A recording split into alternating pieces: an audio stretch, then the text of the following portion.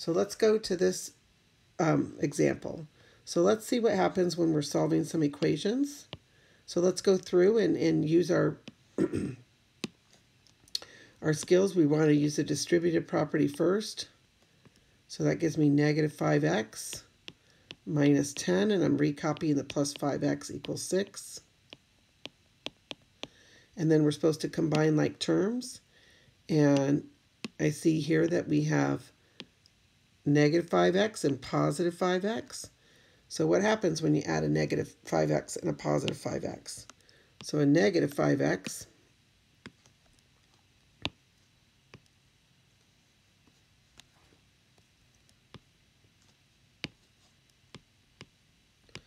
and a positive 5x, doesn't that give you no x's? So the x's drop out and you have no x's, so we end up with just a negative 10 equals 6. And that's not a true sentence. Negative 10 doesn't equal 6.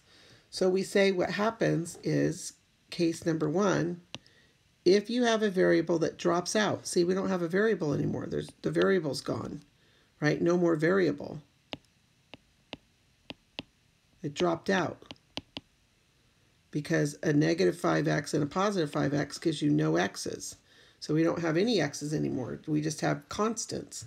So when that happens and you get a false statement, negative 10 is not equal to 6. That's not true. So when that happens, that means it's a no solution situation, right? And you don't have to write both. You can write either one, right? So that's what that means when the variable drops out. And then let's look at case 2. So case 2 is the second one.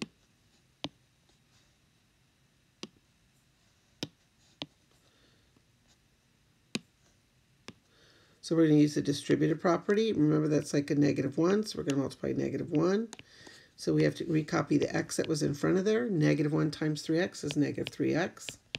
Negative 1 times negative 4 is positive 4, and then I got to recopy the plus 2x, and the equals 4. And then I need to combine like terms. So I have a positive x, a negative 3x, and a positive 2x. And when you combine like terms, that would be 1x, negative 3x's, and 2x's. When you combine those, that gives you 2 plus 1 is 3, and a negative 3, that would be 0 x's. So that means our x's drop out because we end up getting 0 x's. So all we have left is a 4 and then equals a 4. So we have the situation where the variable drops out, so there's no more variable.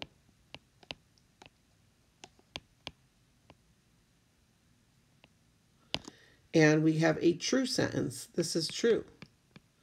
So when that special case happens, so these are special cases, when the variable drops out and you have like 0 x's, the variable drops out and you get a true statement, that means it's going to be all real numbers because it's the identity. And so our final answer has to be all real numbers. Or if you want, you can write the fancy R for all real numbers, right? So sometimes that happens where you get a situation that there isn't any number that's going to make that true, or any number in the world is going to make it true. No matter what you plug into this original equation for x, you're always going to get a true statement, right? So those are the special cases. So when the variables drop out and you get a false sentence, that means it's no solution. And when the variable drops out and you get a true statement, that means it's all real numbers. So let's look at the next one. We need to use a distributive property. So remember, when you're multiplying by 1/2, you're just cutting something in 2. So that's going to give us a negative, because negative times positive is a negative 1x, because half of 2 is just 1. And then a negative times a positive is a negative, and half of 20 is 10. And then we got to undo because we don't have any like terms, so there are no like terms. So there's nothing to combine. I cannot combine these terms. They're like each other, but I can't combine them because they're not on the same side. So I can only, so they are like terms, but I can't combine them because they're not on the same side. So only when they're on the same side can you combine them. So I need to undo the subtracting 10 by adding 10.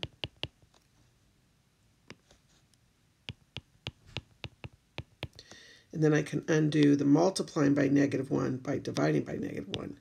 So here my variable didn't drop out, so I actually have an answer. So this isn't a special case. It's not a no solution. It's not an all real number situation. It's just, it actually has an answer. -11 would make the sentence true. So that one wasn't a special case, and it actually had an answer. Let's look at the next one. Got to distribute -6 times x and -6 times -2. Remember, we're multiplying those, and that would give us 14 equals, and then 2, -6 times x is -6x.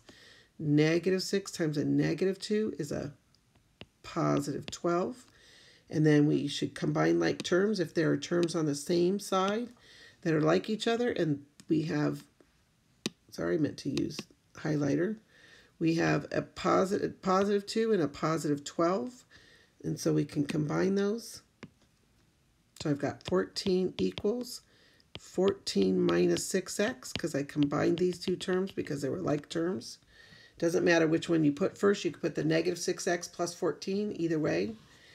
And then I'm going to undo the 14 by subtracting 14. That gives me 0 equals -6x. Don't forget to recopy that negative in front of there. And then I'm going to undo multiplication, right? Then we're going to undo multiplication by dividing by -6.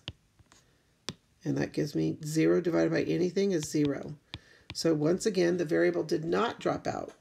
The variable did not drop out, so we actually have an answer, and the answer happens to be x equals 0. So in example 2, we had a situation where the variable actually dropped out, and we ended up with a true sentence, so it's all real numbers. In example 1, we had a situation where the variable dropped out, and we ended up with a false statement, right? This is not true. This is a false statement. So therefore, that was no solution. So those are our two special cases. Okay, today we're going to look at special cases.